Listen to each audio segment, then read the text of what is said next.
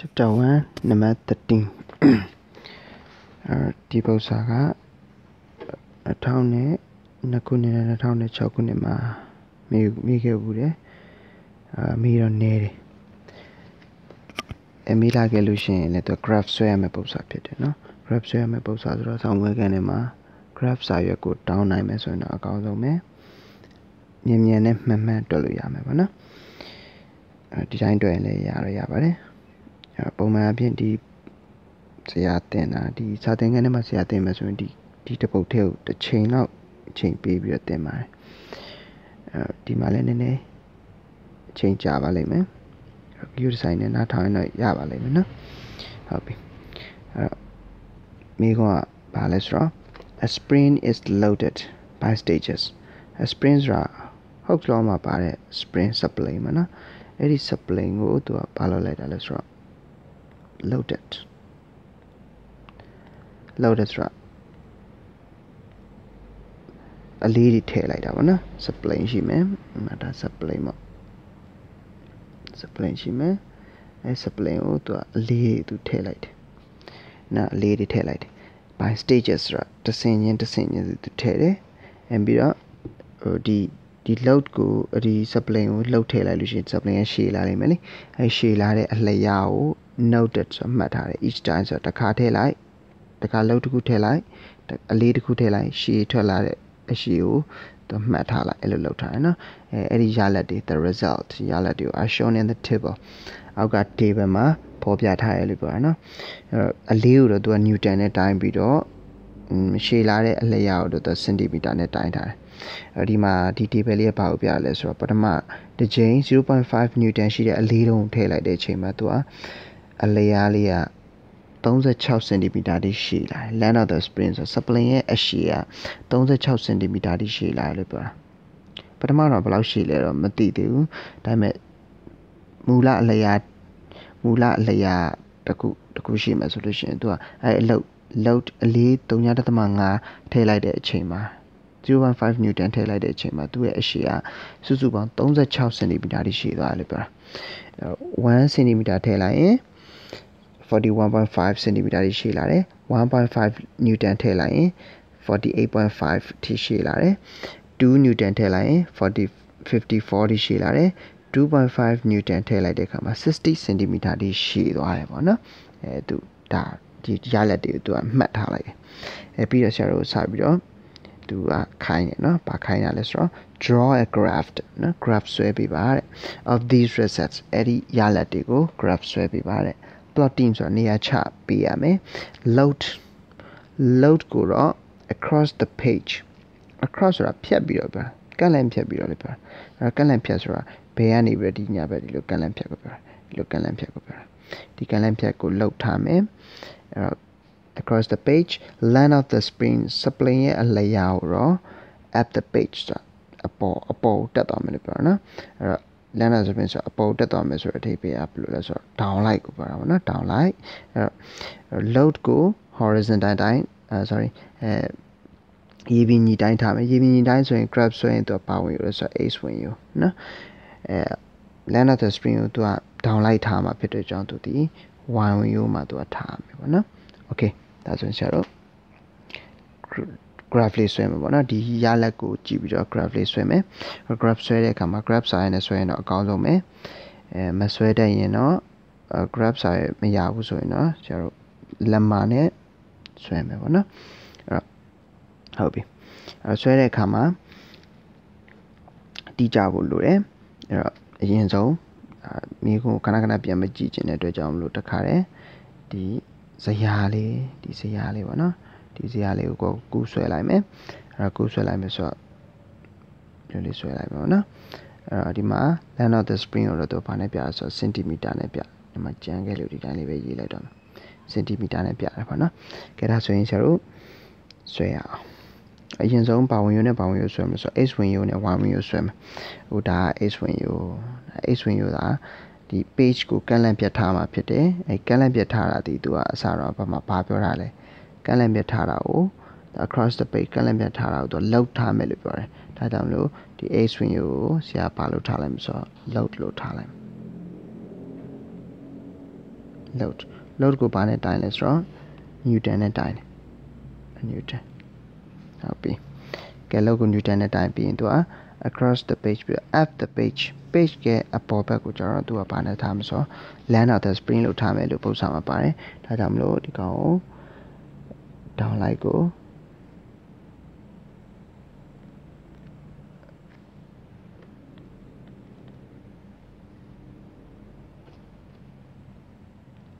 land of the spring ထားလိုက်မယ်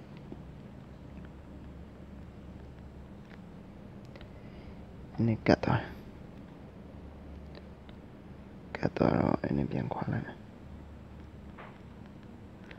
land of the spring ဒီကောင်ဘာနဲ့ပြလဲဆိုတော့ centimeter နဲ့ပြတယ် okay ဒါဆိုရင်ရပြီအဲ့တော့ဘာလေးဆောင်ထားရမလဲဆိုတော့ဟိုလက်မပါတယ် jelly ပေးတန်းလေးပေါ့နော် jelly ပေးတန်းလေးဆောင်ထားမယ်အဲ့တော့ jelly ပေးတန်းလေးဆောင်ထားမယ်အဲ့ jelly ပေးတန်းလေးမှာ1 2 3 4 5လက်မအကွက်က10ခွက်ပြည့်အောင်ရှိတဲ့နော်ပေးတန်းမှာဟိုလက်မနဲ့စင်တီမီတာနဲ့ပါတာပေါ့နော်များသောအားဖြင့်ပေးတန်းနေမှာအဲ့လိုပါတယ်လက်မကိုရည်ကြည့်လိုက်လို့ရှိရင်နော်အကွက်က10ခွက်ဒါမှမဟုတ်လည်းအကွက်20ရှိတဲ့ပေးတန်းသုံးရမယ်အဲ့မှာတချို့ဟာတွေ10ခွက်တို့16ခွက်တို့ပါတယ်အဲ့ဒါမျိုးသုံးလို့မရပါဘူးเนาะအဲ့တော့10ခွက်ပြည့်တဲ့ဥစ္စာမျိုးသုံးရမယ်အဲ့တော့ x swing ကိုကျတော့ဘယ်နှကွက်ချမလဲဆိုတော့ဒီ graph ကိုကြည့်လိုက်တဲ့အခါမှာ graph ဆွဲရတဲ့အခါမှာဒီ centimeter ကိုကြည့်လိုက်တဲ့အခါမှာအများဆုံးဘယ်လောက် centimeter ဆို60 centimeter အဲ့တော့60 centimeter အတိုင်းဆွဲလို့ရှိရင်ဆရာတို့စာမျက်နှာနဲ့ဘယ်လို့မှမဆန်60 cm ဆိုတော့တော်တော်ရှည်တယ်ဗောနော်အဲ့တော့60 cm ဒီမဆန်ဘူးအဲ့တော့ကျွန်တော်ချုံပလိုက်မယ် ski ချုံပလိုက်မယ်နော်ချုံပလိုက်မယ်ဆိုတော့လက်မနဲ့ဆွဲမယ်တစ်လက်မကို10 cm ထားပြီးဆွဲမယ်အဲ့တော့တစ်လက်မကို10 cm ပေါ့နော်အဲ့တော့တစ်လက်မကို10 cm ဆိုတော့ဒါ0ကနေစမယ်ဒီကနေဒီကဒါတစ်လက်မကို10 cm ဆိုတော့ဆရာတို့ cm နဲ့တိုင်းမယ်ဆိုတော့10လို့တက်လိုက်မယ်2လက်မဆိုရင်20 3လက်မဆိုရင်30 4လက်မဆိုရင်40 5လက်မဆိုရင်50 6လက်မဆိုရင်60ဒါဆိုရင် down light ကဘယ်နှလက်မလဲဆိုတော့6လက်မ okay အဲ့တော့လောက်ကိုကြည့်လိုက်တဲ့အခါမှာလောက်က 2.5 ပဲရှိတယ် 2.5 ဆိုတော့တစ်လက်မ1 newton နှုန်းနဲ့သွားလို့ရတယ်အဲ့တော့ဒီကောင်တစ်လက်မ1 newton နှစ်လက်မ2 newton 3လက်မဆိုတော့3 newton အဲ့လိုသွားအဲ့တော့ကျွန်တော်ကအပိုင်းခွဲတဲ့အခါမှာ3.5နဲ့စတယ်ဖြစ်ကြအောင်3.5နဲ့5နဲ့စမယ်အဲ့တော့ဒီကောင်ဒီ 0.1 0.2 0.3 0.4 0.5 0.5 newton okay အဲ့တော့မယ်1.1 1.2 1.3 1.4 1.5 ဒါဒီ1.5ဖြစ်တယ်အဲ့တော့ဒီမှာလည်းအဲ့တိုင်းပဲဒီကောင်2.5အဲ့တိုင်းသွားမယ်နော်အဲ့ဒါဆိုရင်ကျွန်တော်ရပြီဒါဆိုရင်ဒီ x win u y win u ကိုကြည့်လိုက်တဲ့အခါမှာ10ပြီးရင်အပေါ်တစ်ခွက်ကဒါ 10.1 ပဲ 10.2 10.3 10.4 10.5 10.6 10.7 10.8 10.9 20အဲ့ဒါလို့အဲ့ဒါဆိုရင်ကျွန်တော်ဒါအခြေခံအနေနဲ့ပြီးသွားပြီပေါ့နော်အဲ့မှာကျွန်တော်စပြီးနေရာထားရမယ်နေရာထားမှာဆို x win u မှာ 0.5 newton ချိတ်ဆွဲလိုက်တဲ့အခါမှာအလျားဘယ်လောက်ရှိဆို36တိရှိသွားတယ်အဲ့တော့ကျတော့ 0.5 နဲ့36နဲ့စုံတဲ့နေရာအဲ့တော့36ဆိုတော့30နဲ့6ကွက်ပေါ့နော်ဒါ35 36ဒီနာ36အဲ့36အဲ့36နဲ့ 0.5 နဲ့စုံတဲ့နေရာဆိုဒီနာလေးမှာအမှတ်ကလေးမှတ်လိုက်အဲ့တော့ပို့ပြီးတော့မြင်တာအောင်လို့ဆရာတို့ဘာလေးနဲ့ဆွဲလိုက်မဆိုdotted line လေးနဲ့ဆွဲလိုက်မယ်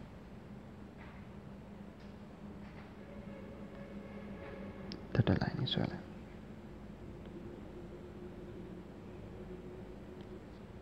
နဲ့ဆောင်းမှာအဲ့လိုဆောင်းလို့မရဘူး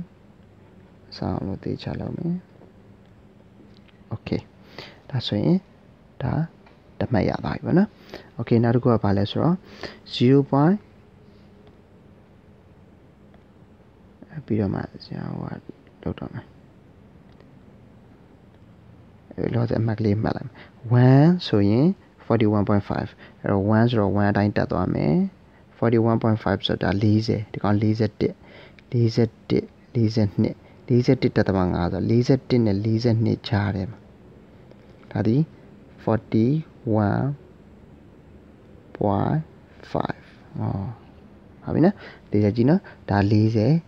did. Da laser knit. Laser did and laser knit jar. Later the 41.5. 41.5 so the dinali was separate to all the dinali machine. That is 41.5. No? Okay. That's a gym. 41.5 be 1.5 more 48. 1.5 dead on me. Be 1.5 ne 48 ne so ne 48 so my laser did laser ni laser down laser laser nga laser chow laser on laser shit so dinam. That is 48. Any count eh? Must sound any ane. Daddy. Oh, there is a 1.5. No? Or 1.5 ne 48 ne sound any ama. That's a chat. Being 2 ne 554 ne 2 54. 54 so ngaze ne laser de ne to li laser. Ngaze li. Ngaze li sorry. Ngaze li. Get out saying ngaze li ne gonna 2 ne so ne ama so maclate mame mali mai. Okay. Now search him. Now 22.5 ne 16 ne so ne 2.5 that me 60 dima 60 2.5 ne 16 ne so ne so dinale. Okay. That's so yin. Sorry. Ngaze li apart ta di ma phia. Okay. That's so charo ya bi.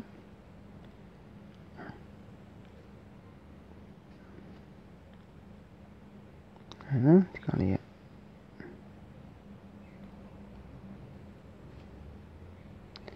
Got it, mother.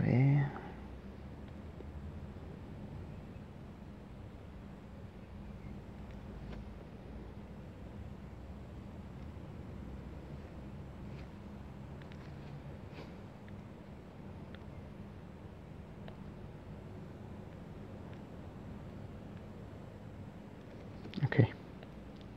That's it, charo.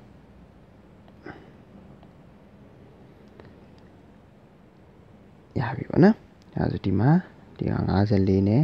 ဒါဒီမှာ2နဲ့စုံတဲ့နေရာပါနော်ဒါလေးစာပြီဒါဆိုရင်ကျွန်တော်တို့ dotted line နဲ့မြင်းလေးဆွဲကြည့်အောင်dotted line နဲ့မြင်းလေးဆွဲမယ်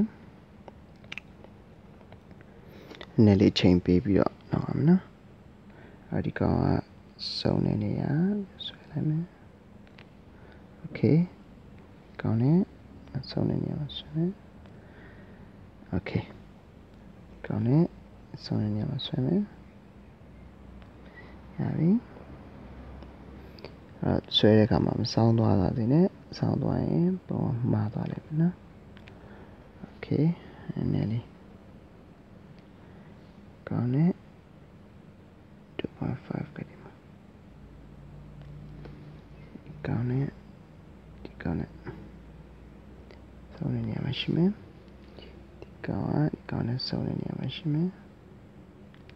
okay အဲ့ဆိုရင်ရပါပြီ okay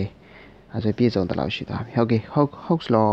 တင်တဲ့အခါမှာဆရာတို့ graph ဆွဲလိုက်လို့ရှိရင် graph ဒီ straight line ရတယ်လို့ဆရာတို့သင်ခဲ့ဘူးတယ်အဲ့တော့အဲ့ကောင်လေးကိုဆက်ကြည့်အောင်ဒီမှာဆက်ကြည့်အောင်တဲလိုက်မယ်ဒီကောင်လေးကြည့်နော်ဒီမန်ဒီဆွဲမှာ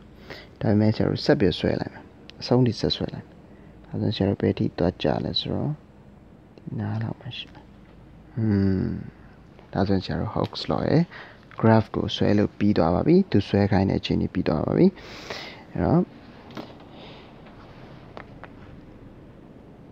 ဆက်သွားမယ်နော်ပထမချက်ပြီးသွားပြီနောက်တစ်ချက်ကကျတော့ပါလဲဆိုတော့ number 1 ကျသူပါလောက်ခိုင်းတာလေ sorry number 1 ပါလောက်ခိုင်းတာလဲဆိုတော့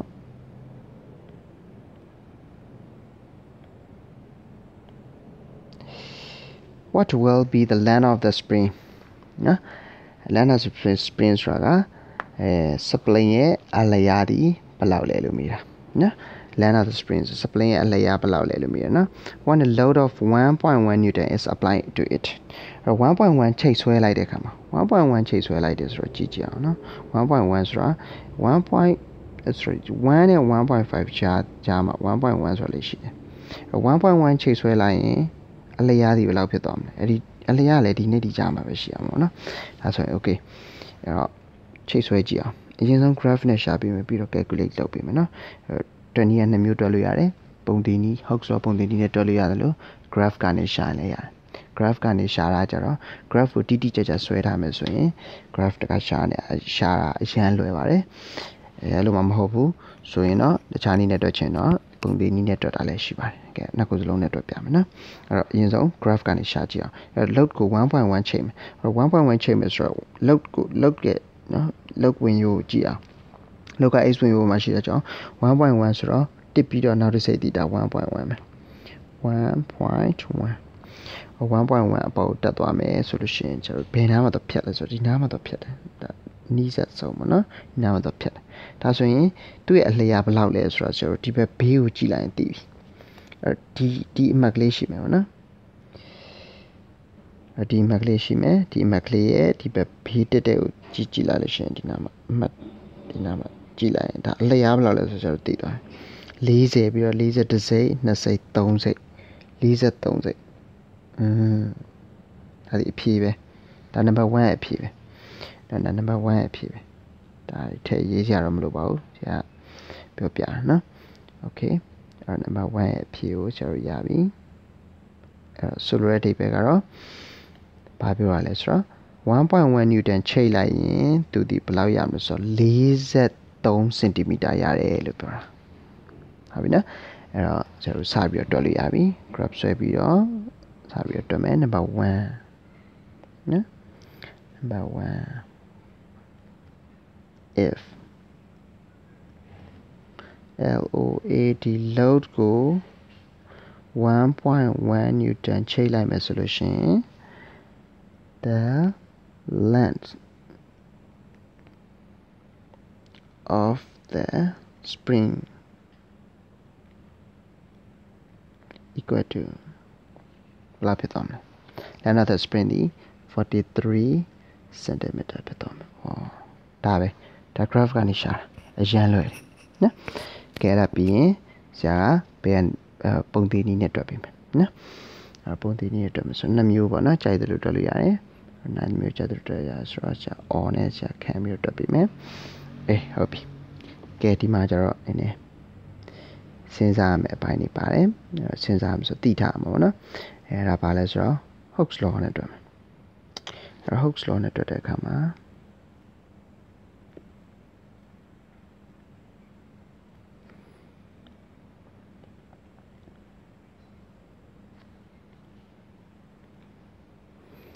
okay, post of yes, Hawks law. Hawks law net so right, F equal to kx. Yeah, F equal to kx. So the display constant so a constant agent so shabby. K will F by x. Ama the time F the so today come FD a opinion, my opinion, so a China Jung Juam.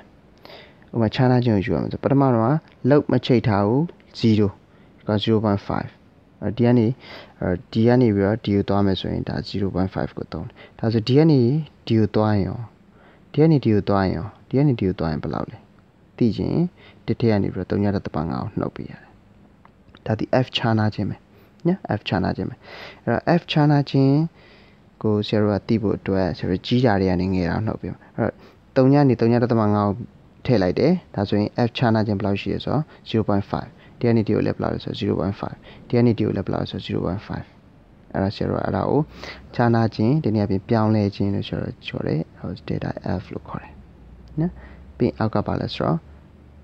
X. It's got a time. No, it's got a time. But Mara. 0.5 chaitaronga below 36. 1 chai later below 40 41.5 ဒါဆိုရင်ဒီခြားနာခြင်း 0.5 ချိတ်လိုက်တဲ့အချိန်မှာဘယ်လောက်ရှည်ထွက်လာလဲဆိုတော့ဒီကနေပြီးဒီ equal weight ဒီ equal weight ဒီဒါပြောင်းလဲသွားတဲ့ h ပဲဒါပြောင်းလဲသွားတဲ့ h ပဲဘယ်လောက်ကနေဘယ်လောက်ပြောင်းသွားလဲဆိုတော့36ကနေ 41.5 ဖြစ်သွားတယ်ဘယ်လောက်ပြောင်းသွားလဲဘယ်လောက်ရှည်ထွက်လာလဲလို့ပြောရင်ဘယ်လောက်ရှည်ထွက်လာလဲလို့ပြောရင်ဒီကောင်ဒီ 5.5 ရှည်ထွက်လာညာဒါဒီခြားနာခြင်းပဲဒါဒီ data x ပဲညာ data x ပဲအဲ့တော့ဆရာတို့ကအဲ့တော့ force ပြောင်းပြီးတော့ချိန်လိုက်ရင်ဒီနေ့မှာ load ပြောင်းပြီးချိန်လိုက်ရင် x ကလည်းပြောင်းသွားမယ်အဲ့တော့ပြောင်းလဲသွားတော့အရှည်ပေါ့နော်အဲ့လိုတွက်လို့ရမယ်ကဲဒါဆိုရင်ဟုတ်ပြီဒါဆိုအဲ့အနေဆရာတို့ကဘာကိုရှာလို့ရလဲနော်ဘာကိုရှာလို့ရလဲဆရာတို့ကြည့်ကြအောင်အဲ့တော့ okay အဲ့တော့ဒီညနေပြီးတော့ဆရာတို့ရှာလို့ရမယ်အဲ့တော့ဒီ data f find data x ကနေပြီးတော့ constant ဖြစ်တဲ့ k ကိုဆရာတို့ရှာလို့ရမယ်နော်အဲ constant ဖြစ်တဲ့ k ကိုရှာလို့ရပြီဆိုရင်ဆရာတို့ကိုလိုချင်တဲ့ spline ရဲ့အလျားကိုဆရာတို့တွက်လို့ရပြီဒါဆိုရင်ဒီ k ကိုတွက်ဖို့အတွက် f ကိုတွက်ဖို့အတွက်ဆိုလို့ရှိရင်ဆရာတို့ကဘယ်လိုသုံးလို့ရလဲဆရာတို့အခုလိုချင်တာက 1.1 1.1 ချိန်လိုက်ရင်ဘယ်လောက်ထွက်သွားမလဲပေါ့နော်ဒါဆိုရင်ပထမအဆုံးဒီကောင်ဒီ 0.5 ကပထမအဆုံးလှုပ်ချိတ်တာဖြစ်ကြောင်းသူ f1 လို့ထားမယ်ဒီကောင်ကျတော့ f2 လို့ထားမယ်ဒီ 1.1 ကျတော့ f3 လို့ထားမယ်နော်ဒါဆိုရင်ပထမဆုံး let ထားမှာပေါ့နော် f1 ကိုကျတော့ဘာလို့ထားမလဲဆိုတော့ f1 ကပထမဆုံးချိတ်လိုက်တာဘယ်လောက်လဲဆိုတော့ပုံစံလေးကိုပြန်ကြည့်လိုက်ရင်သိပါတယ်ပထမဆုံးချိတ်လိုက်တာက 0.5 f1 ဒီ 0.5 newton f2 ဒီဘယ်လောက်လဲဆိုတော့ f2 ဒီ1 newton f3 ဒီ 1.1 newton ဟုတ်ပြီနော်ကဲ okay အဲဆိုရင်ဆရာတို့က f1 ချိတ်လိုက်တဲ့အချိန်မှာ spline ကဘယ်လောက်ရှည်ထွက်လာလဲဒါပုဒ်စာလေးကိုကြည့်လိုက်သိတယ် f1 0.5 ဆိုရင်ဆိုတော့ x1 ဒီဘယ်လောက်ထွက်လာလဲ x1 ဒီ 36 ထွက်လာတယ်စင်တီမီတာပါနော် okay f2 ဒီဘယ်လောက်လဲ f2 ချိတ်လိုက်တဲ့အချိန်မှာ1 newton ချိတ်လိုက်တဲ့အချိန်မှာပုံစံကိုပြန်ကြည့်သေးတယ်h2 ဒီဘယ်လောက်ထွက်သွားလဲဆိုတော့ 41.5 နော် 41.5 ဒါဆိုရင် x3 ဘယ်လောက်လဲနော် x3 ကဆရာတို့မသိဘူး 1.1 ချိန်လိုက်တဲ့အချိန်မှာဘယ်လောက်ထွက်လာလဲဆိုဆရာတို့မသိဘူးမသိရဆရာ x3 ကို question mark လို့တက်ထားလိုက်ဟုတ်နော်အဲ့ဒါဆိုရင်ဆရာတို့ရပြီတွက်မယ်အဲ့ f2 ကိုလိုချင်တယ်ဒီညမှာဆရာတို့ f နဲ့မတွက်ဖ ೇನೆ ဘာနဲ့တွက်ရင်ပိုကောင်းလဲဆိုတော့အလျားနဲ့တွက်ရင်ပိုကောင်းပါတယ်အဲ့အလျားဘာလို့ spline တစ်ခုလုံးရဲ့အလျားဖြစ်တဲ့အတွက်ကြောင့်မလို့ဆရာတို့က l နဲ့တွက်တာပိုကောင်းတယ်ဒါကြောင့်ဆရာ l နဲ့ပဲတွက်လိုက်တော့မနော်အဲ့တော့ဒီကောင်ကဘာလဲဆိုတော့ကောင် L1 လို့ဆရာတို့ထားလိုက်မယ်ဒီကောင်တော့ L2 လို့ထားမယ်ဒီကောင် L3 လို့ထားလိုက်မယ်နော် okay ဒါဆိုရင်ဆရာတို့ L1 L2 L3 နော်အဲ့ဒီညမှာ L လေးထည့်လိုက်တာပဲဒါဘာမှမဟုတ်ဘူး okay ဒါဆိုရင်ဆရာတို့ကြည့်မယ်အဲ့တော့ကျတို့ကိုရန်တော့ slope formula ကိုရန်တော့နာတင်ချမှာ slope formula တွက်တဲ့ပုံစံနဲ့တူတူပဲနော်အဲ့တော့ကျတော့ data f ကိုလိုချင်ရင်ကြီးရတဲ့ငယ်တာနှုတ်ဆိုတော့ f2 တွေက sorry f2 တွေက f1 နှုတ်မယ် f2 ကြောင့်ဆိုတော့ h မဟုတ် l လို့သုံးထားတယ် l2 minus l1 equal to f2 ကိုလိုချင် sorry f ဒီကောင်ဆို3ပေါ့နော်အဲဆိုရင် f3 minus f2 အဲဆိုရင် l3 minus l2 အဲဆိုဆရာတို့ရှာချင်တာ l3 ကိုရှာလို့ရပါပြီ နော်ကဲဒါဆိုစားသွင်းမယ် F2 နေရာမှာက1 minus F1 က 0.5 နော်now L2 ကဘယ်လောက်လဲဆိုတော့ L2 က 41.5 equal to နော် sorry 41.5 minus L1 ကဘယ်လောက်လဲဆိုတော့36 F3 က 1.1 minus F2 က 1 L3 ကမသိဘူး L2 က 41.5 ဒါဆိုရှင်းလိုက်အဖြေရပါတယ်နော်အဲ့တော့ရှင်းကြည့်အောင် 0.5 1နဲ့ 0.5 နှုတ်5ဖြစ်တယ်အဲ့ဒီက 41.5 တဲ့က36ကိုနှုတ်ရင်နောက်လိုက်ရဆို 5.5 ရမယ် equal to ဒီကနှုတ်လိုက်ရင် 0.1 ရမယ်ဒီက L3 minus 41.5 ပဲရှိအောင်ကဲအဲ့တော့တက်ကြည့်အောင်နော်အဲ့တော့ဒီကောင်ကျွန်တော်ကျင်းလိုက်မယ်ဆိုရင်ဒီကောင်ဘယ်လောက်ရမလဲဆိုတော့17ရမှာပေါ့နော်ဒီကောင်တလီဒီကောင်17လီနော်အဲဆိုရင်ဒီကောင်ချက်ချက်ကမြောက်လိုက်ရင် L3 minus 41.5 equal to equal to ဘာရဆိုတော့ဒီကောင်မြောက်လိုက်ရင် 1.1 L3 ကိုလိုချင်ရင်တော့ပေါင်းမယ်ဆိုရင် 42.6 ဆိုရပါတယ်အဲ့တော့နီးစပ်ဆုံးယူလိုက်ရင်43ပါပဲနော်အဲ့နီးစပ်ဆုံးယူကြည့်အောင်ဒီကောင်6ဆို5တက်ကြည့်ရရှေ့ကိုတိုးလိုက်ရင်43 cm ဒါပါပဲဒါဆိုရင် length of the spring ဒီဘယ်လောက်လဲဆို43 cm အပေါ်အဖြစ်နဲ့တူတူပဲမှာအပေါ်အဖြစ်နဲ့တူတူပဲနော်အဲ့ဒါ graph ကနေတွက်လိုက်တာနော်အဲ့တော့ဒါပုံသေးနည်းနဲ့တွက်တာပေါ့ okay နောက်တစ်ခုကဘာလဲဆိုတော့နောက်တစ်ခုက number 2ကကျတော့ဘာလဲဆိုတော့ number 2 okay number 2ကဘာလဲ number 2ကကျတော့တော့ဘာလို့ချင်တာလဲနော် number 2ကကျတော့ what is the length of the unstretched length ဆိုအလျာပါနော် unstretched ဆိုလုံးဝဆွဲမဆန်ထားတာပါဆွဲမဆန်တာဆိုတော့ဘာမှထည့်မထားဘူးဒါဘာမှထည့်မထား 0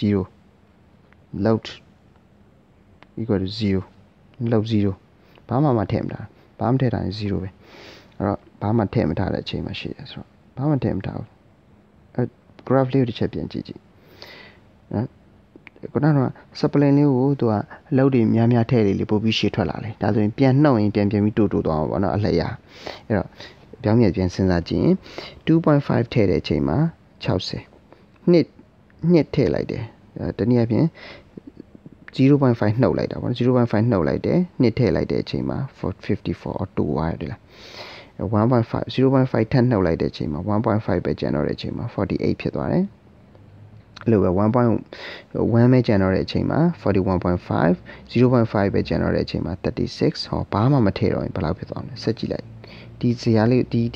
straight line လေးကိုဆက်ကြည့်လိုက်ဘယ်လောက်မှဆုံးမှာ30မှာဆုံးမှာဒီ supplement ရဲ့မူလအလျာနော်မူလအလျာတော့မူလအလျာကဘယ်လောက်လဲဆိုတော့လုံးဝလောက်ချိန်မထားတဲ့အချိန်ဒီမှာ F = 0 newton ရှိတဲ့အချိန်မှာဒီကောင်ဒီဘယ်လောက်ရှိလဲဆိုတော့30ကိုရောက်သွားတွေ့လားနော်ဒါ supplement ရဲ့မူလအလျာပဲမူလအလျာဒီဘယ်လောက် cm ဆို30 cm ဒါဆိုရင်လောက်0ဆိုရင်ဘယ်လောက်လဲ supplement အလျာဒီ30 cm okay အဲ့ကျတော့စာလေးနည်းနည်းရေးလိုက်မယ်နော်ဆရာစိတ်ကြိုက်ပေါ့ဘယ်လိုရေးလိုက်မလဲဆိုတော့လမ်း supplement ကိုဆွဲမဆန်ထားဘူးလို့ကျတော့ပြောမှာနော် if the load is unstretched ပေါ့နော် if the spring if the spring is UNSTRETCHET and stretched နော်လုံးဝဆွဲမဆန့်တာဘူးဆိုလို့ရှိရင် load the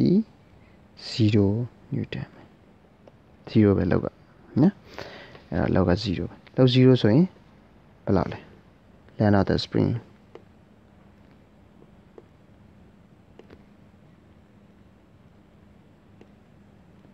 length of the spring ဘယ်လောက်လဲ length of the spring ဘာမှဆွဲမဆို30ပေါ့30 cm ဒါပဲပေါ့ကဲဒါဆိုရင်အဲ့ဒါကိုကျွန်တော်ကHooke's law နဲ့ပဲကျွန်တော်ပြန်တွက်မှာပေါ့နော် Hooke's law နဲ့ပြန်တွက်မှာဆိုတော့ခုနအတိုင်းပဲဒါပေမဲ့ဟိုတခါလေးပဲတွက်လိုက်တော့မယ်အဲ့တော့ let ပေါ့နော် let ထားမယ် okay ဒါဆိုကျွန်တော်ဒီတစ်ခါကျတော့ဘာမှထည့်မထားဘူးဆိုတော့ဘာမှထည့်မထားတဲ့အခြေအနေကိုကျွန်တော် f0 လို့ထားလိုက် f0 ပေါ့နော် f0 ဘာမှထည့်မထားတဲ့အခြေအနေ f0 အဲ့ဆိုတော့ f0 ဒါဆိုရင်ဒီကောင်လည်းဘာမှဆွဲဆန့်မထားတဲ့အခြေအနေဆိုတော့ l0 ပေါ့အဲ့ဒီကောင်ဒီဘာလဲဆိုတော့ l0 နော်ဒါဆိုဒီကောင်က l1 ဖြစ်သွားမယ်ဒီကောင်က l2 ဖြစ်သွားမယ်နော်အဲ့တော့ l1 ဒီ36ဖြစ်သွားပြီးတော့ l2 ဒီ 41.5 ဖြစ်သွားမယ်ဒါဆိုရင် l0 အတွက်ဆိုရင်ဒီကောင်ကဆိုဟို graph ကနေရှာရင်တော့10တည်အောင်နော် graph ကနေမရှာဘူးဆိုရင်အဖြေကိုကျတော့မသိသေးဘူးအဲ့တော့ l0 ကိုကျတော့ရှာပြရမယ်l0 ရဖို့အတွက်ဆိုရင် f ကဘာမှမချိန်ဘူးဆိုတော့ f0 က0 f1 0.5 f2 က1နော်3ခုတင်ရပြီနိနောက်ဒီမှာ3ခုကျွန်တော်ပထမရှာတော့လိုက်တယ်မှာ f1 f2 f3 3ခုတင်ရပြီ l1 l2 l3 နော်အဲ့ဒီမှာလဲ3ခုကိုကျွန်တော်ထားမယ်အဲ့တော့ f0 equal to 0 newton f1 equal to 0.5 newton f2 equal to 1.5 newton okay ဒါဆို l0 လုံးဝဆွဲမဆန့်ထားတဲ့အချိန်ဆို0sorry လုံးဝဆွဲမဆန့်l0 လိုချင်တယ်sorry l1 ကဘယ်လောက်လဲ l1 က0.5 newton မှာဆိုရင် l1 က36 cm l2 က 41.5 နော်ပုံစံလေးနဲ့တွဲပြီးကြည့်ပါပုံနှိပ်စာလေးနားယူထားပြီးတော့နော်ပုံစံလေးနဲ့တွဲပြီးကြည့်ပေါ့ဒါဆိုရင်ကျွန်တော်ရပြီအဲ့တော့ okay ဒါဆိုတွက်မယ်တွက်မယ်ဆိုတော့ခုနအတိုင်းပဲအဲ့တော့ကျွန်တော်က l0 လို့ကျွန်တော်ကြီးရတယ်ငယ်တာတော့မဖြစ်တဲ့ကြောင့် l1 minus l0 by ဒါဒီလိုပြောင်းပြန်ခံလဲရတယ်နော်ပြောင်းပြန်ကျွန်တော်အတက်ပဲရေးလိုက်ပါမယ်ခုနအတိုင်းပဲခုနအတိုင်းဆိုတော့ f0 sorry f0 ရေးမလား f1 minus f0 by l1 minus l0 equal to f2 minus f1 by l2 minus l1 အဲ့ဆိုရတယ်အဲ့တော့ f1 minus f0 ဆိုပါလဲ f1 ဆိုတာက 0.5 နော်minus f0 က 0 နော်now l1 က 36 minus l0 ကမသိဘူးရှာမယ် f2 က 1.5 l2 က 41.5 sorry ဒါကf2 f1 က 0.5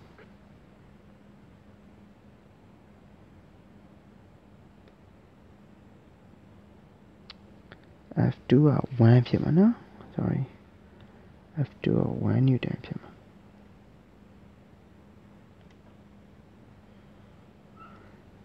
ညာပါ okay ဒါဆိုဒီက f2 က 1လို့ပဲရေးလိုက်မယ်နော် okay ဒါဆိုရင် L1 က 36 ဒါဆိုတော့လေးရပြီနော်Lနောက်လို့ကျင်တာပါနော်ဒါဆိုဒီကောင်အပေါ်ရှင်းလိုက် 0.5 က 0.5 ပဲအောက်က 36 minus L not equal to ဒီကောင်နှုတ်လိုက် 0.5 ပဲရမယ်ဒီကောင်ကကျင်လိုက် 5.5 ဒီကောင်နှုတ်လိုက် 0.5 နဲ့ 0.5 နဲ့ကြည်သွားမယ်အဲဒီကောင်ပြောင်းပြန်လှန်လိုက်ရင် 36 minus L not equal to 5.5 ဖြစ်သွားတယ်အဲဒါဆို L not ကိုလိုချင်တယ်ဆိုရင် 36 ကိုဘယ်လိုသွားနှုတ်ရင် 5.5 minus 36 ဖြစ်သွားမယ်အဲ့တော့နှုတ်ပါနော်အနောက်ကကြီးတာဆိုတော့အနှုတ်တည်း36တည်း5.5 ကိုနှုတ်လိုက်မယ်နော်36တည်းကနေပြီး5.5 ကိုနှုတ်လိုက်ရင်30.5ဖြစ်ပါတယ်အနောက်ကကြီးရဆိုအနှုတ်ပေါ့ minus L not L not ဒီဘယ်လောက်လဲဆိုတော့30.5 cm ဒါကျတော့တွက်တာနေပြီးတော့ calculation တွက်ပြီးတော့ရှာလိုက်တဲ့အခါမှာ30.5ကျွန်တော် graph ကနေရှာတာတော့30ပေါ့နော်30 cm အဲဒီလောက်လေးတော့အကွာခြားချက်လေးရှိပါတယ် okay ဒါဆိုရင်ရှာလို့ရပါပြီဒီမှာအဖြေ graph ကအဖြေဒါကကျွန်တော် calculation အဖြေပေါ့ရမလားမသိဘူး okay ဒါဆိုရင်နံပါတ်2ပြီးသွားပါပြီနံပါတ်2ပြီးနံပါတ်3ပေါ့နံပါတ်3graph ကနေရှာတာပို့ပြီးတော့လွယ်ပါတယ်เนาะဟိုကြက်တယ်ဖြစ်ပါ graph ကတော့ဆွဲကိုဆွဲပြရမှာเนาะသူကမေးခွန်းတောင်းဆိုထားတာဆိုတော့ graph ကဆွဲပြမှာကဲဒါဆိုနောက်ဆုံးမှာ3ဆိုနံပါတ်3နံပါတ်3ကဘာမေးရလဲနံပါတ်3ကဘာမေးရဆိုတော့နံပါတ်3ကWhat load will produce an extension of 20 cm အဲ့မှာ extension ဆိုတာလေးကြည့်extension ဆိုတာရှည်ထွက်လာတာပါပထမတော့30เนาะပထမဘာမှမဆန်တာတော့30အခုဘယ်လောက်ရှည်လဲဆိုတော့20ထက်ရှည်လာတယ်30ပထမတော့ဘာမှမဆဲထားတော့ဒီမှာဒီကောင်30เนาะဘာမှမဆွဲတာ30ဆွဲလိုက်တဲ့အခါမှာသူဘယ်လောက်ရှည်ထွက်လာဆိုတော့20ထက်ရှည်လာတယ်ဆိုတော့30ပြီးတော့40ပြီးတော့5020ရှိလား20ရှိလားဆိုတော့50တိရှိသွားတယ်လို့ပြောတာပဲနော်50တိရှိသွားတယ်အဲ့ကျတော့ဘယ်လိုထားလိုက်မလဲဆိုတော့ဒီကောင်ကိုကျတော့ L1 ထားလိုက်မယ်နော်ဒီကောင် L1 ထားလိုက်မယ်ဒီကောင်လေးကိုL0 လို့ထားမယ်ဆရာတို့ကတော့ပြောတယ်50ပေါ့နော်50နေရာလေးကိုဆရာတို့ L2 လို့ထားမယ်နော်ဒီကနေဒီက L နော်ဒီကနေပြီးတော့50ထိက L2 ဒါဆို L1 ကိုပဲတော့L1 ကြိုက်တဲ့ထားလို့ရတယ်36လည်းထားလို့ရတယ်ဒီကောင်လည်းထားလို့ရတယ်နော်ဒီကောင်လည်းထားလို့ရတယ်ဆိုတော့ F တိတဲ့ကောင်မှန်သမျှဆိုတော့ L1 လို့ထားလို့ရတယ်နော်အဲ့တော့ဆရာတို့တည်ရမှာ L0 တည်ရမယ် L1 တည်ရမယ် L2 တည်ရမယ်နော်ကဲဟုတ်ပြီဒါဆိုရှာတော့တစ်ခုခုထားလိုက်မှာlet no sorry so graph ကနေအရင်ရှာပြီမနော် sorry ခဏလေးထားလိုက် graph ကနေဆက်ရင်ရှာပြီမယ်နောက်ဆုံးမှာwhat load will produce an extension of 20 cmပထမရှိနေတဲ့ဥစားတဲ့20 cm ရှည်သွားမယ်ဆိုလို့ရှိရင် load ဘယ်လောက်လဲလို့ကျွန်တော်မေးထားနော်load ကဘယ်လောက်လဲရှင်းပါတယ်ဟုတ်ပြီအဲ့တော့ပထမတော့30ကိုထပ်ပြီး20ထက်ရှည်ဆို50ပေါ့ဒါဆိုရင်50မှာဆိုရင်ဘယ်လောက်လဲ50မှာဆိုဘယ်လောက်လဲတက်တန်းသွားလိုက်တက်တန်းပြီးတက်ကြည့်လိုက်ဘယ်မှာသွားစုံလဲဆိုတော့ဒီညမှာသွားစုံနော်ဒီညမှာသွားစုံတဲ့အခါမှာအဲ့ဒီကောင်လေးကဘယ်လောက်လဲဆိုတော့ဆရာတို့ကြည့်လိုက်နော်ဒီကနေဒီထီကဒီကနေဒီထီကဒါ1 newton ဒါဆိုတည်ဒါဆိုရင်ဒီကနေဒီထီက1 1.1 1.2 1.3 1.4 1.5 1.6 1.6 နဲ့ 1.7 ကြားရအကောင်လေးတွေ့လားနော်ကြားရအကောင်လေး1.6 နဲ့ 1.7 ကြားရဆိုတော့1.65 နည်းနည်းကျော်တယ်1.66 လောက်မှရှိမယ်နော် nene che che bi swe bya di kaung 1 point di kaung 1 ပေါ့နော်ဒီကောင် 1 sorry ဒီကောင် 1ဒီကောင် 2ပေါ့နော်ဒီကောင် 2အဲ့ဆရာအကျဲချဲ့ပြီးဆွဲလိုက်ရင်ဒီထီက9နော်9 6 8 9 10ဆိုကြပါတော့နော်ဒီလိုပေါ့ဒါဆိုဒီကောင် 1.5 ဒီကောင် 1.6 ဒီကောင် 1.7 နော်ကြည့်လိုက်ရင်ဆရာတို့ရဲ့အဆက်ကလေးဒီ 1.5 အလဲထက်ဒီနားလေးနည်းနည်းရောက်နေတယ်sorry 1.6 အလဲထက်ဒီဘက်နည်းနည်းလေးရောက်နေဆိုတော့ 1.6 နဲ့ 1.7 ဒီနားလောက်မှာနော်ဒီနားလောက်အဲ့အလဲတဲ့တယ်ဆိုရင်တော့ 1.65 ပေါ့နော်နည်းနည်းလေးကျော်ဆိုတော့ 1.66 လောက်ထားလို့ရတယ် 1.66 တောင် 1.67 ပေါ့နော်အဲ့လောက်ထားလို့ရတယ်အဲကြောင့်မို့ဆရာကdotted line လေးနဲ့ဆရာဆွဲပြမယ် dotted line လေးနဲ့ဆရာတန်းပြီးချလိုက်ရင်ရပြီနော် okay ဆွဲမယ်နားလေးပါဒါဆွဲပြမယ် point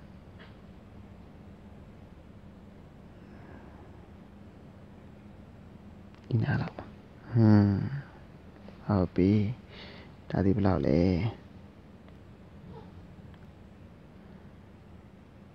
ဒါဒီဘယ်လောက်လဲဆို 1.66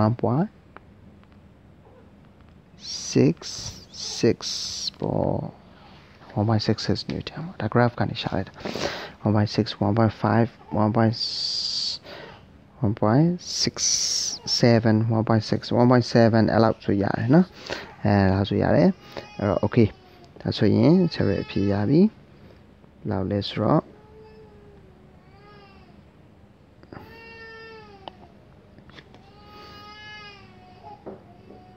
okay ရေးမယ်နော်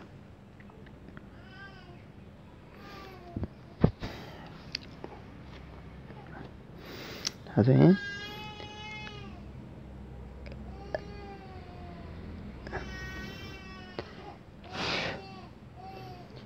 if the extension is 20 centimeter ဆိုရင်ရှည်ထွက်လာတာ20 cm ဆိုလို့ရှိရင်ဆရာတို့ရဲ့အလျာ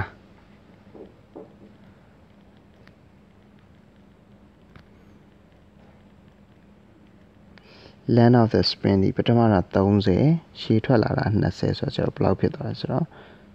sorry 50ဖြစ်သွားတာပေါ့50 cm ဖြစ်သွားတယ် okay 50 cm ဆိုရင်တို့ကြောင့် therefore ပေါ့နော် graph ကနေဆိုဘယ်လောက်ရဆိုတော့ LOAD လောက်ဒီဘယ်လောက်ဖြစ်သွားဆိုတော့ 1.66 ဒါမှမဟုတ်နီးစပ်ဆုံးယူလိုက်ရင် 1.6 1.7 ပေါ့နော် 1.6 ဒါမှ 1.7 နော်ဒါနီးစပ်ဆုံးယူလိုက်ရင် 1.7 newton ပေါ့နော်ဒါဆိုရင်ရပါပြီနော် 1.66 လောက်ထားလိုက်ရပါတယ် 1.6 1.7 အဲ့လောက်ထားရတယ် okay 1.66 newton ရတယ် okay ဒါဆိုရင်နောက်နံပါတ်3အဲ့ဒါကိုကျွန်တော်ကဘာနဲ့တွက်တော့မလဲဆိုတော့ calculation နဲ့တွက်မယ်နော် okay calculation နဲ့တွက်တဲ့အခါမှာခုနကတော့ဆရာပြောခဲ့တယ်နော်အဲ့တော့ Q လို့ချင်းဒါထည့်ရေးစရာမလိုနော်ပထမအပေါ်မှာရေးပြီးသွားဆိုတော့ထည့်မိရေးတယ်နော်ဒါဆရာတွက်ပြဖို့တော့ဆရာအဲ့တော့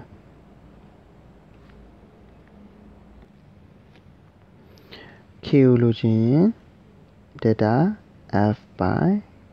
data X လို့ဆရာပြောရနော် data X ပေါ့နော်ဆရာဒီမှာ X လို့မသုံးမဲ့ L လို့သုံးထားရပေါ့နော် okay အဲ့တော့ကျွန်တော်ဒီကောင်လို့ချင်း data F ဆိုတာဘာလဲ data F ဆိုပြောင်းလဲသွားတာပေါ့နော်ပြောင်းလဲသွားတဲ့load ပေါ့နော်ပြောင်းလဲသွားတဲ့ load ဒါကြောင့်ပြောင်းလဲသွားတဲ့အလျာပေါ့နော်အဲ့လိုစားလိုက်ရင်ကျွန်တော် constant ကိုရတာပေါ့အဲ့တော့အဲ့ကောင်တွက်တဲ့အခါမှာကျွန်တော်ဘယ်လိုတွက်လို့ရလဲဆိုတော့ F2 တွေက F1 နှုတ်ရင် L2 တွေက L1 နှုတ်အပေါ်ကနေတော့ကိုက်နေရမယ် F2 ကြောင့် L2 ဖြစ်မယ် F1 ကြောင့် L1 ဖြစ်မယ်နော် equal to အဲ့ကောင်ဒီ F3 ကနေပြီးတော့ F2 နှုတ်တာနဲ့လည်းအတူတူပဲဒါဆိုရင်အောက်က L ဖြစ်သွားမှာနော်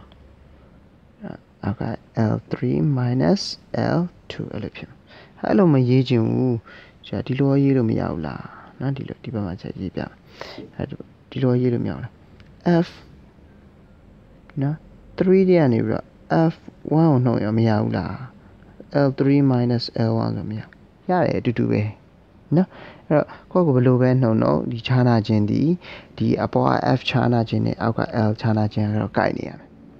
နော်အဲ့လိုကိုက်တယ်ဆိုလို့ရှိရင် share constant ဒီရတယ်လို့ကျွန်တော်နော်သိရပါမယ်အဲ့တော့ဒီကဘာလို့ဒီမှာပြောရလဲဆိုတော့ဒီမှာကျတော့တစ်မျိုးလေးယူထားလို့နော်ဒီတွက်တဲ့ပုံစံမှာတစ်မျိုးလေးယူထားတဲ့အတွက်ကြောင့်မို့ဆရာအားလေးကိုထည့်ပြောတာဖြစ်တယ်ပေါ့နော်โอเคဒါဆိုရင်ဆရာတို့ဒီကောင်လေးကိုပြန်ဖြတ်လိုက်မယ် sorry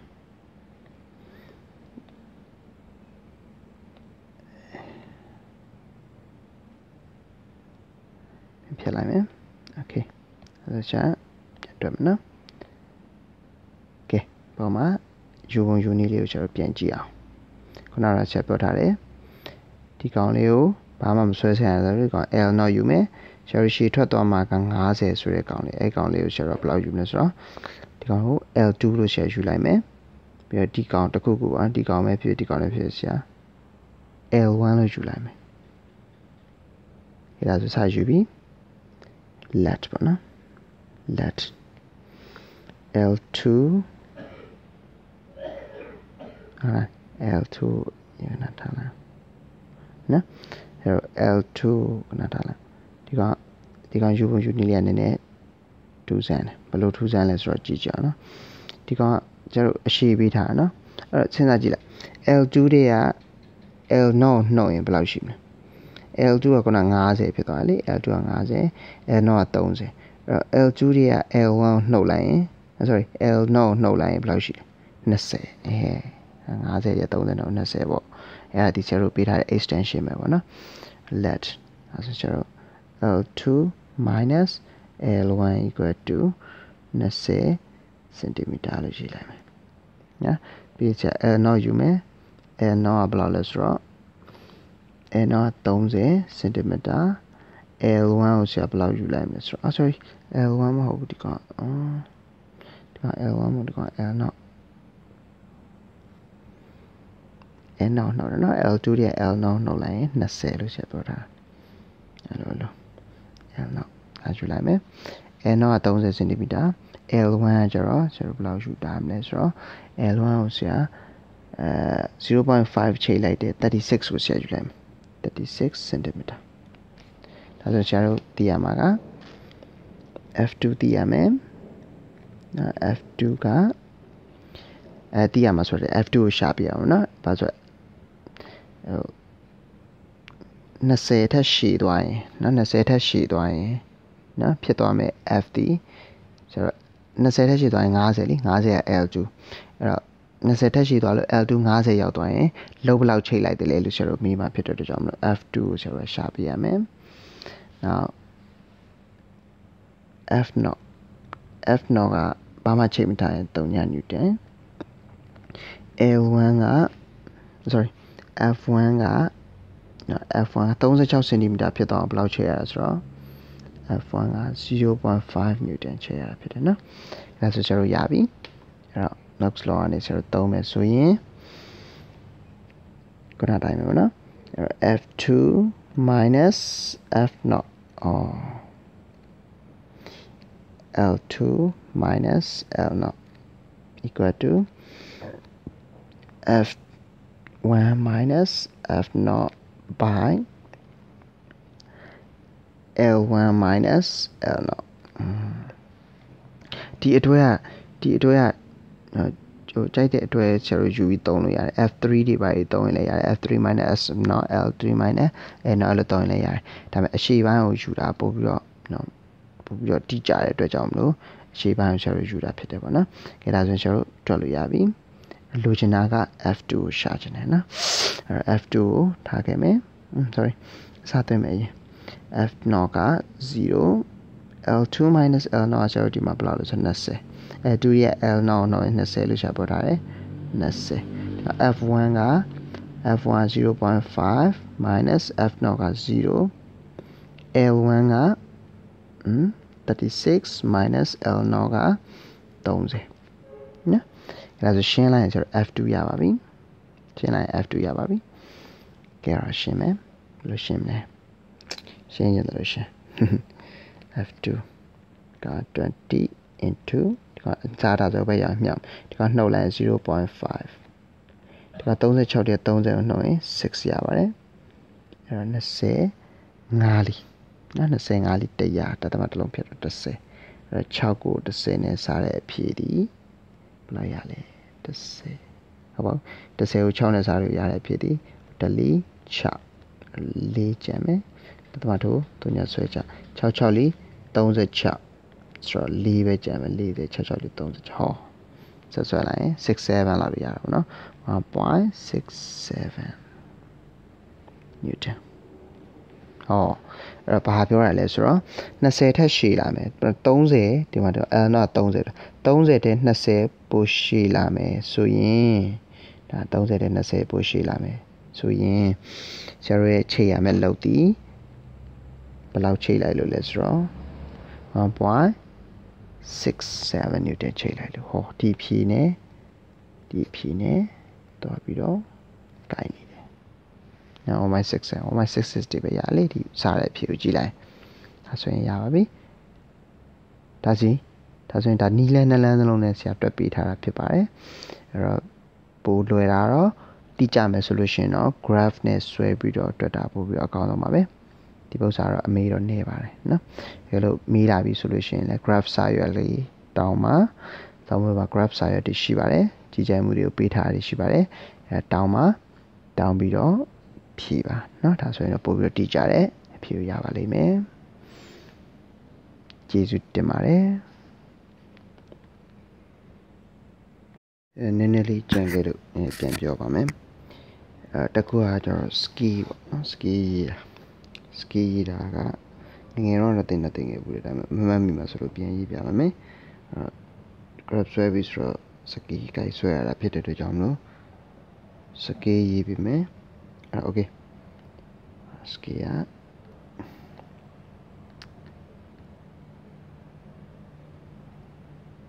ရေးဖို့အတွက်ဒီ graph ထဲမှာရေးလို့ရနော်scale is scale ski ရေးဖို့အတွက်ကပထမတစ်ခုကပါလဲဆိုတော့ဝင်ရိုးနှစ်ခုရှိတာပေါ့နော်တစ်ခုက x ဝင်ရိုးတစ်ခုက y ဝင်ရိုးပေါ့နော် x axis မှာဆိုရင်x axis နော် axis မှာဆိုလို့ရှိရင်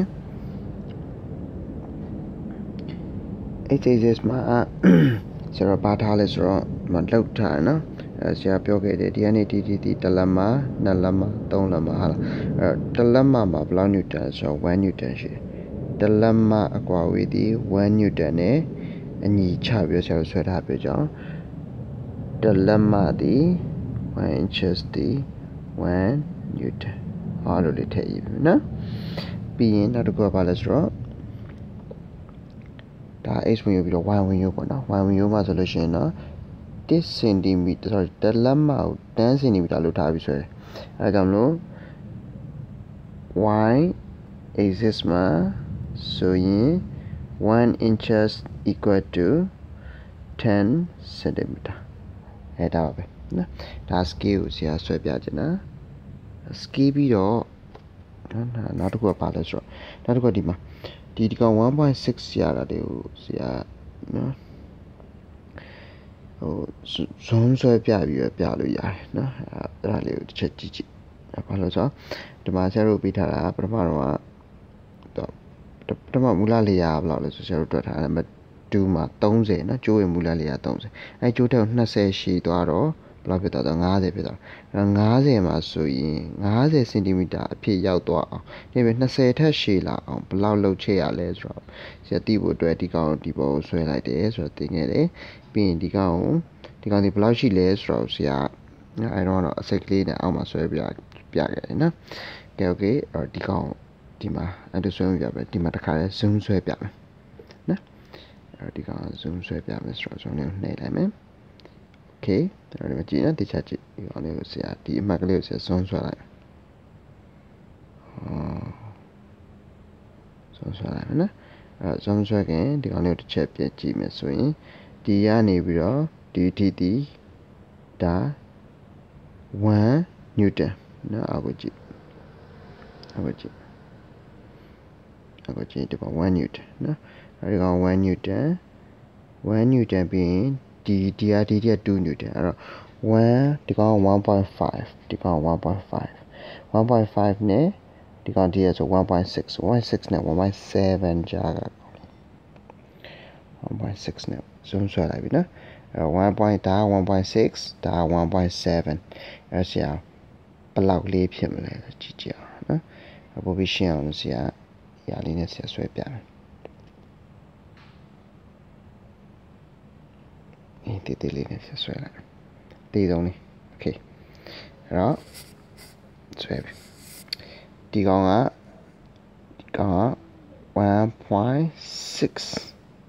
နော်ဒီကောင်က1.7နော်ဒီကနေပြီးတော့ဒီရှားသည်ဒီအလဲကောင်ဆိုရင်1.6ပြီးတော့တဝက်ဆိုတော့1.5နော်တဝက်ပြီးတော့သူတဝက်နည်းနည်းလေးကျော်တာ哦နည်းနည်းလေးကျော်သွားတော့ဆိုတော့ဒီကောင်ဒီဘယ်လောက်လဲဆိုတော့1.66 ဖြစ်သွားတာ1.66ဆိုတော့အနည်းဆုံးယူ1.7မှာပေါ့နော်အဲ့လိုဖြစ်ပါတယ်1.6.7အဲ့နာမှာဆိုရင်ကျွန်တော်ရပါပြီနော်အဲ့ဒီကောင်လေးကိုကျွန်တော်ဆက်ပြီးတော့အခုဆွဲကြည့်လိုက်ရင်ဒီ1.6 ရတယ်နော်ဒါပါပဲ okay